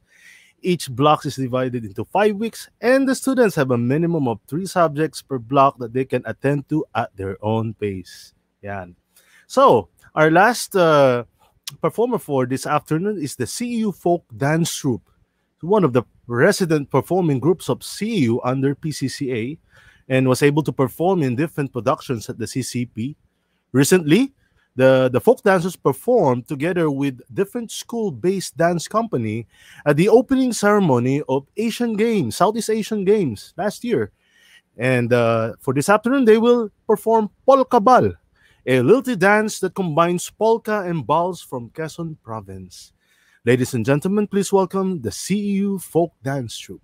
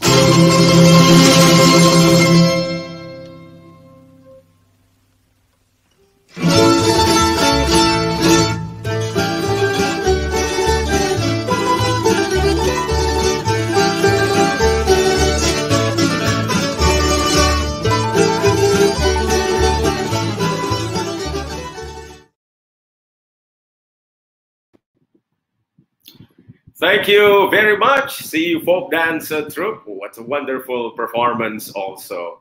All right, so again, we say thank you and we say good afternoon to all our viewers now watching to us via Facebook Live, our 353 audience, and of course to our viewers via YouTube and in our workplace. Don't worry, if we still have time later on, we're going to, because we are being flooded now, ladies and gentlemen, with a lot of comments, compliment, congratulations to the PCCA. Of course, we read all of your comments, and later on, if we still have time, we're going to read them on air. All right.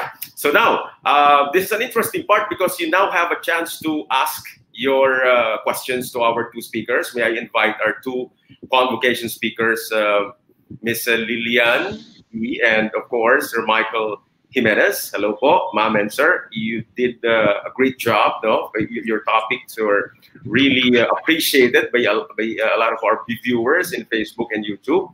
And of course, I'd like to throw the first question, and this question is no less than the president, our president, Dr. Padolina. The question, I think this is a question for Sir Michael, but Ma'am Lilian can also respond to this.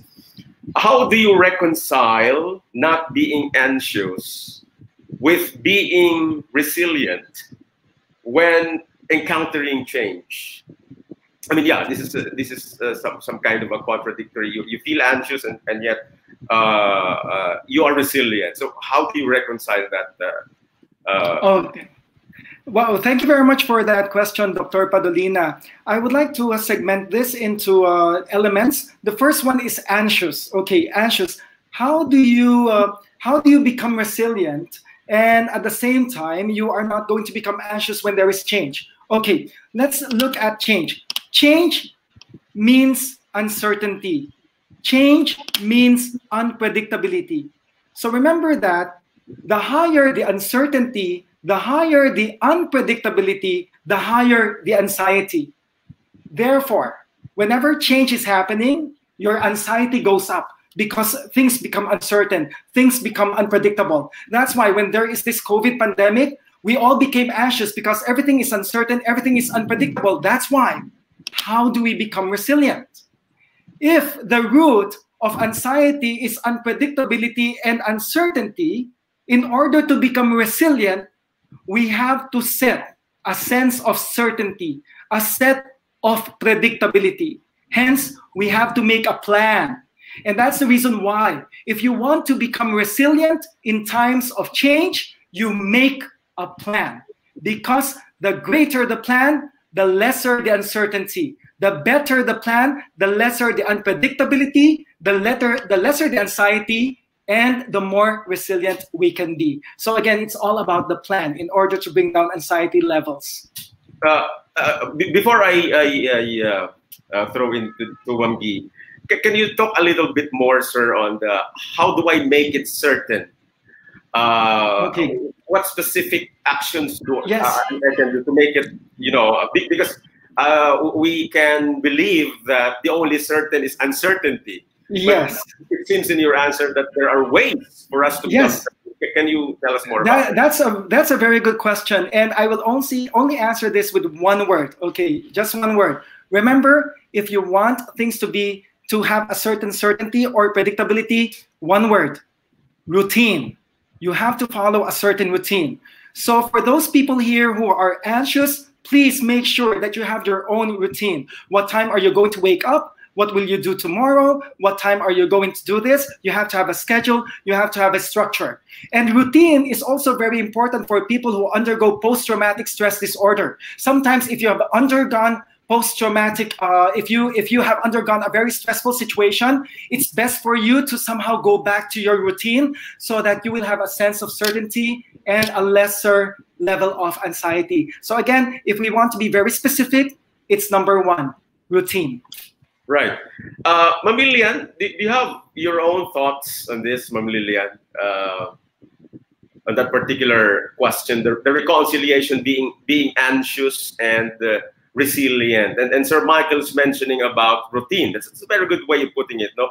Routine to become certain. Do you have your own thoughts, ma'am? Tama naman si Sir Michael. Kasi sa totoo, kung may routine ka, ibig sabihin you're prepared. If you're prepared and you have planned, mas malilesen ng anxiety mo, di ba? Kaya ka lang naman, the reason why a person has high anxiety is because the person is uncertain to do what's happened. They don't know what moves, what's the next move. So when they have planned, that means to say they already have ideas what to and to go about it. Therefore, that will lessen their anxiety. And I really believe in that. Routine is very good because routine means to say you have plans. Routine means to say you have structure. Routine means to say you have ways on how to motivate yourself, not only mentally but physically as well. Right. So yes, it's a very, very good. I think that's a very good idea. Routine. As if you both are saying that do not allow each day to pass without planning what to do. And if you have and if you have this plan, be consistent of this plan, because somehow it will shield you from uncertainties that might come along the way.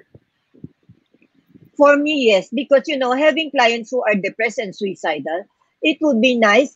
I can see the little steps of them recovering when they start telling me, Doc Ali, you know what? I started to go to do my exercise. Really? I started to go to the gym again. I started to check my old clothes. And if they start saying that, but sometimes, remember, we were talking of someone with a depression, and sometimes they will fall short of that, right? They will start something, they will fall short. That's very, very natural. And as therapists, we should encourage our client. No, it's okay. If you feel lazy today, you don't want to go to the gym, that's fine. So what do you think will motivate you next time to go to the gym? Instead of saying, you again didn't go to the gym. No. What do you think should be a good motivational factor for you next time to want to go to the gym? Diba? Sometimes someone say, because my gym instructor is very strict. So what if your gym instructor is strict? What do you think can you do? What are the things you can handle? Things you cannot control? Things you can control? 2 hands. Okay? And that's how we equip them as well. Because, I like it. Routine is very good. Very, very good. It's really very, very good. But again, Sir Michael is right. If you have a mind, an idle mind, have a lot of space, not thinking of anything, that is where you entertain those unwanted thoughts. That's where you overthink. Kasi maraming space para mag-isip-isip ka nang walang isip-isipan, di ba? So, that's why I like it. Routine, because it motivates us, not only body, but our brain. Thank you. Ang dami pong viewers natin na nagpapapuri po sa inyo, like Christine, Bea, Bernal, Marinas. So enlightening. Thank you, CEO, for sharing your valuable knowledge. We will treasure it as Escolarian students, right? Thank you, Christine. And then to our viewers on Facebook and YouTube, you still have a chance. You comment your questions, and even comments we're going to read. All right, this is my personal question naman po.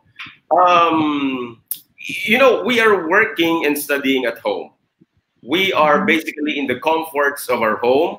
We are in the comforts of our own family, with our family. And we know for a fact that when we are at home, we're in a place where we are in our tranquility and rest. So we say we are safe. It's a safe haven. It's because it's our home. And when we are with our family members, we feel safe because we're with them. But we keep on receiving reports of anxiety, of stress, and it seems that people cannot tap this wonderful resource, the family, the home. What can explain this phenomenon in our digital society? Kumaga, dapat hindi tayo ganoon kasi nasa pamilya tayo at di ba dapat nga place 'yon na hindi tayo stress. But what can explain this phenomenon? Sir Michael first. Okay, what can explain this phenomenon is that we are wired, our brains are wired to always think negatively. It helps us to survive, just like our ancestors. Our ancestors were able to survive because they were always afraid. They were always on the lookout for danger. And so this is part of evolution. It's evolutionary for us to always keep our minds on something which is negative because it helps us in a certain way. But the problem is if that negative thought is going to interfere with our activities of daily living. And that's the reason why we should have a new perspective in families, in societies, in communities, that instead of always focusing on the negative, we have to look at the positive side. Instead of not moving, we have to move, just like what Doc Ali has stated. Instead of not moving, you have to engage in exercise. So that's very important, the opposite of immobility. And we have to not be negative, but we have to be more of positive. We have to develop positivity inside our houses. Instead of every day thinking about anger, sadness, anxiety, and annoyance, irritation, every day we should always look for positive emotions. Positive emotions like what? Like joy, interest, inspiration, pride, serenity, love, awe, amusement, hope, and above all, gratitude. If we are going to get that mindset, shift our minds towards that, then somehow we will strike a balance between these two emotions and they will become complementary. So it's the kind of thinking. We have to resist negative thinking and change it into positive thoughts. Not actually resist the negative thought, but we have to somehow become aware of the negative thoughts, and at the same time, what is this negative thought telling me? If I am sad, what is this telling me? If I am anxious, what is this telling me? So we have to listen to the emotion as well. Right, Ma'am Lilian, any thought on that? I was thinking kanina. I was thinking talaga tama siya, no? Because in my experience, itong nung nag-lockdown tayo, kaya nga, I was telling Mayaya, you know, parang hindi ko na-feel.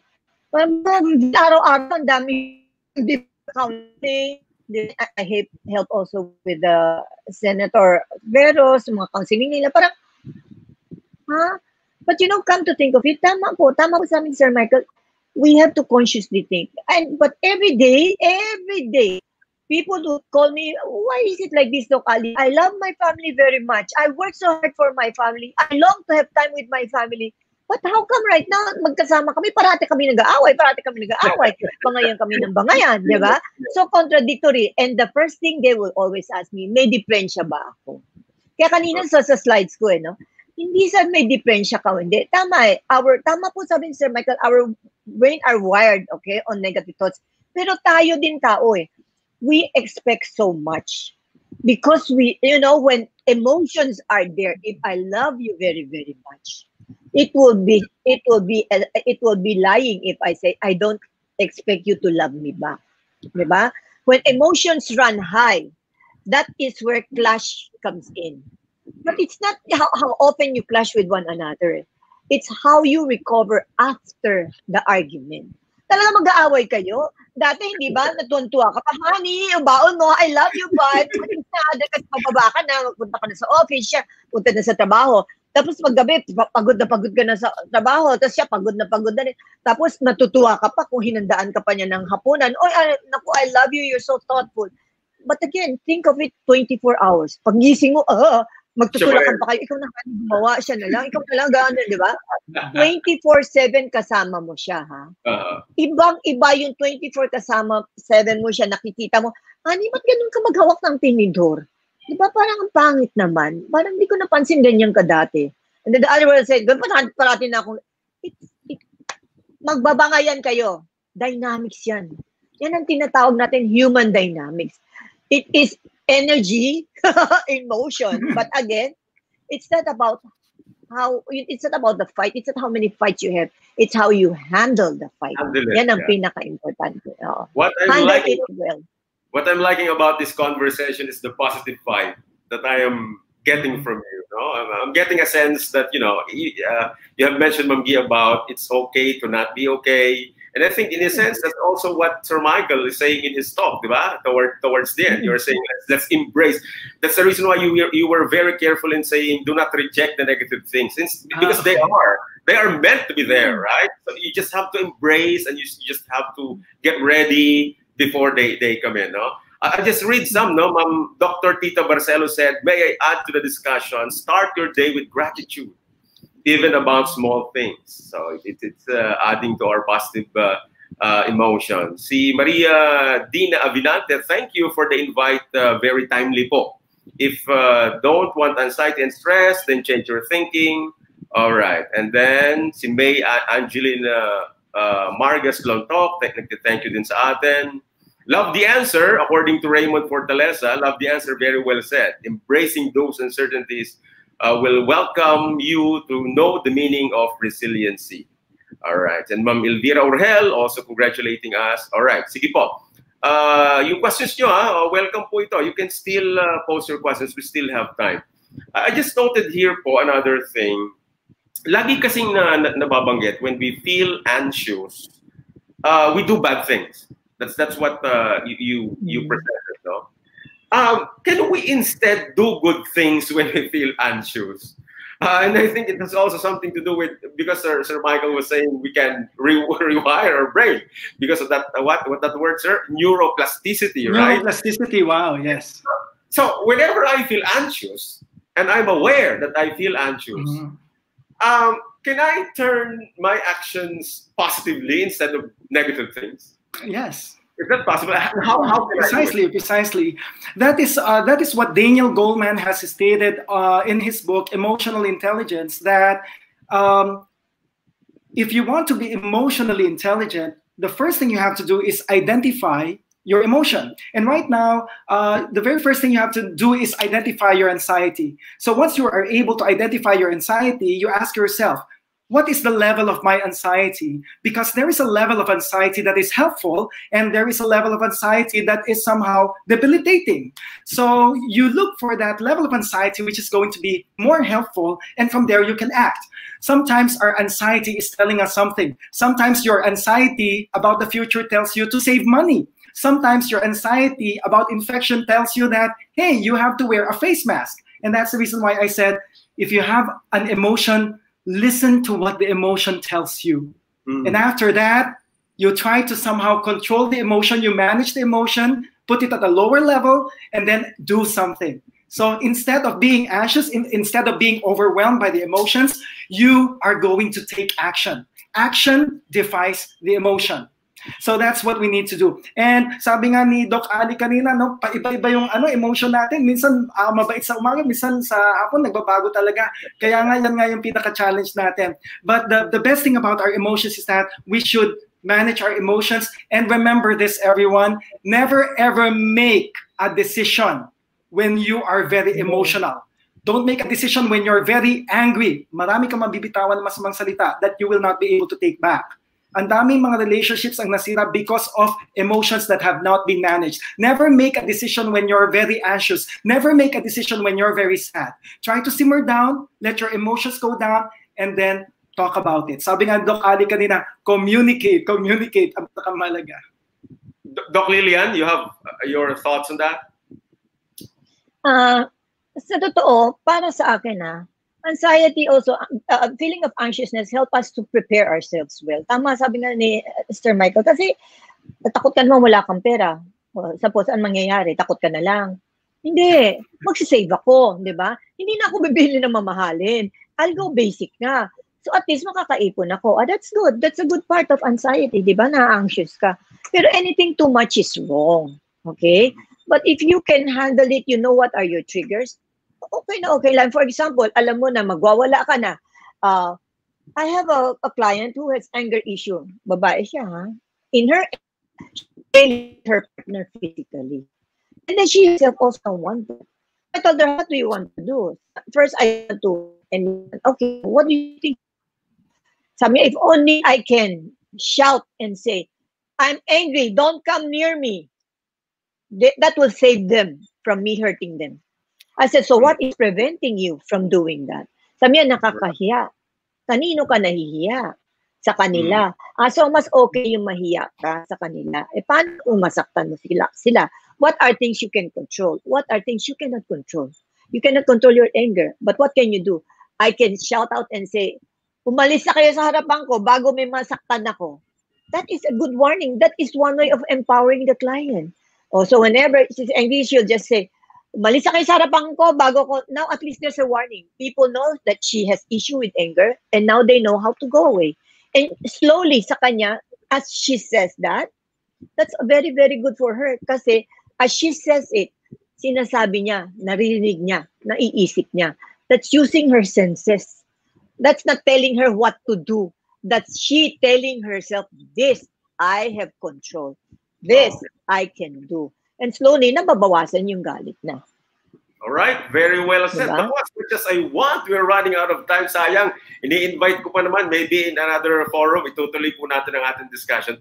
Siguro, finally, we have so many viewers right now in Facebook and YouTube. Not only CEU employees, with teachers and students who might be undergoing anxiety, depression right now. Can you give us a little advice or message? Let's start with Sir Michael. Okay, I have a very brief advice for everyone, especially during this pandemic, and I call this the GRASS technique. GRASS. Letter G, when you wake up in the morning, just like Dr. Tita Barcelo has stated earlier, gratitude. Okay, gratitude. You begin your morning with gratitude. That's letter G. Number 2, letter R. When you wake up in the morning, you have to have a routine. You have to do something when you wake up in the morning until you sleep at night. That's letter R. So letter G, gratitude. Letter R, routine. Letter A, activity. Do something, physical activity, just like Doc Ali has stated. Exercise, do certain activities in your house. And then we go to letter S. Letter S is socialize. Because you have to connect with other people. Even though you are geographically dispersed, it's important that you socialize with people, with friends. You may use the internet. And the last one is letter S. The thing that we do at night. What is the letter S that we do at night? Sleep. So we have the GRASS technique. Yes. Gratitude, routine, activity, socialize, and then sleep. That's the GRASS technique. Thank you, Sir Michael. Ma'am Lilian? Sir Michael, makicheating ako sa iyo. Yes, I like please. what Sir Michael said a while ago. I like what he said. Reach Thank out. you. Reach out. Someone is always there. Don't think you're all alone. Remember, when you are feeling sad and depressed, that is what you can think of. And you know, depression thoughts is not 24/7. Neither is suicidal thoughts. There are moments. It's like waves. No, there are times they are very high, then they go down. Remember, you're not alone. Not during this time. Not during the last time.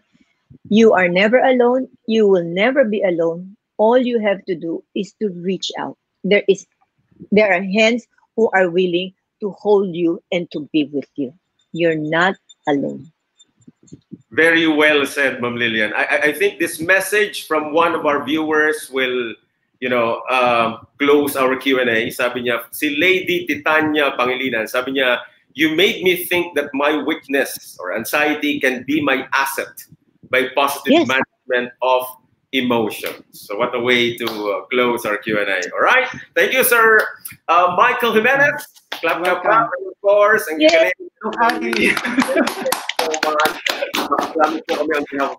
right. Thank you po. And di pa tayo tapos. Dito pa si Sir June Iran for our next part. Sir June? Yes, thank you very much to our dear speakers. That was so inspiring. A lot of our viewers and listeners are really inspired. Very timely. And now, to close this program, may I call on our BP for Student Affairs and the Chair of the Presidential Committee on Culture and the Arts, Dr. Carlito B. Oler, to deliver his closing remarks.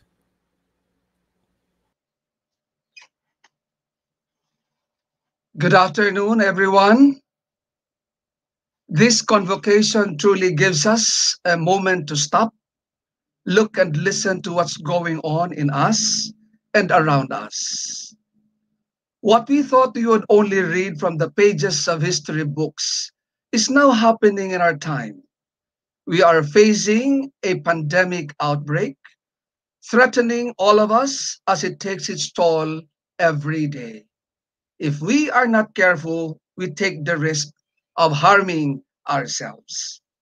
It is true that we are living out the scare and the fear of our lives these days, but it is also true that we can cope within our means to keep ourselves healthy, safe, and protected. But that is a choice we make or break.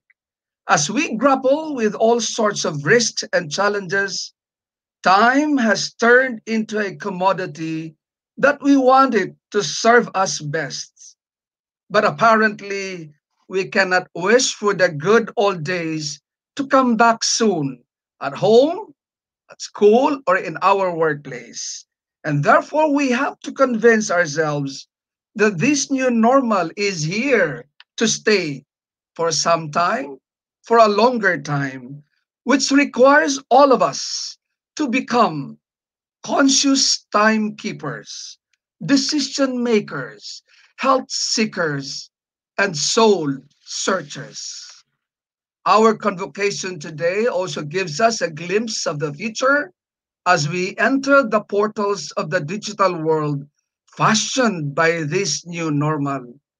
Are we ready to digitize our lives and relationships?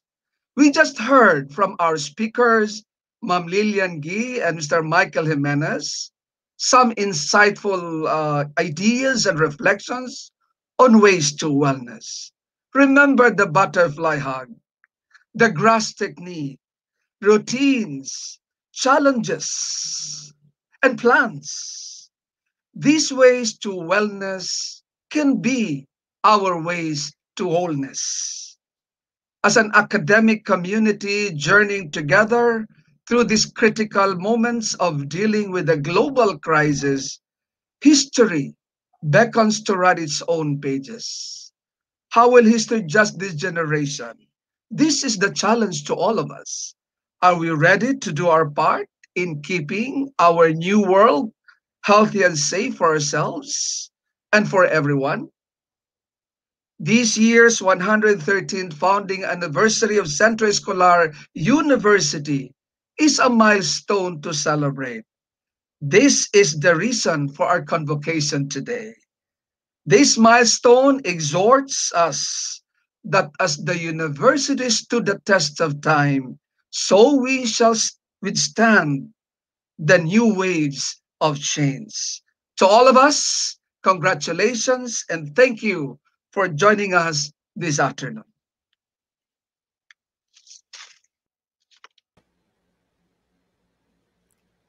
And now, may I invite everyone to sing the CEU hymn.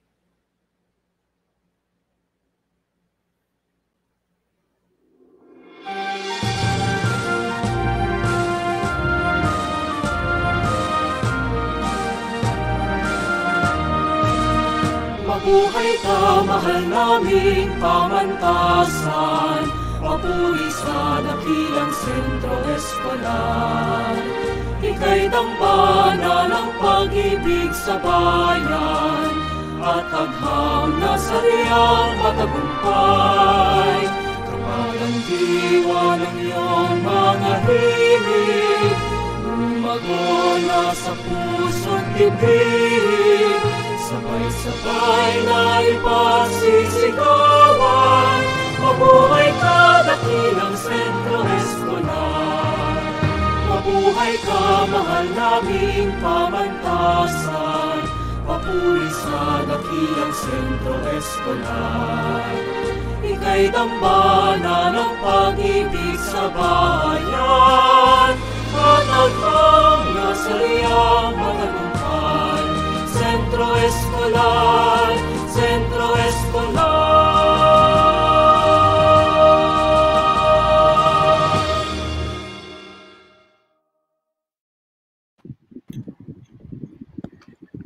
So, ladies and gentlemen, the men and women behind the University Convocation 2020, of course, our president, Dr. Oler, our two speakers, Sir Lester, si Rodel de los Santos, and of course, the master, Professor Junay Ram. And of course, who else will give us our final word for our audience in Facebook, in YouTube, in workplace, no other than our president, Padalina. Ma'am? Maraming salamat sa inyong lahat. Napakaganda ng ating University Convocation ngayong taon na ito. Akmang-akma sa panahon. Alam ko na napakahirap gawin ang ganitong programa sa ganitong panahon, but you did it all. You did it very well. Thank you and congratulations to everyone. Maraming salamat, pati yung mga nasa backstage and all. Salamat. Salamat sa inyo at sa ating mga tagapakinig, tagapanood. Magandang hapon po sa inyo lahat. Smile tayo lahat para mag-screenshot ako. Yeah. I'll do a screenshot, okay? Yes po. All right. Got it. Yes, wait po tayo. Thank you, everyone. Thank you, everyone. Thank you, everyone. Convocation. Thank you.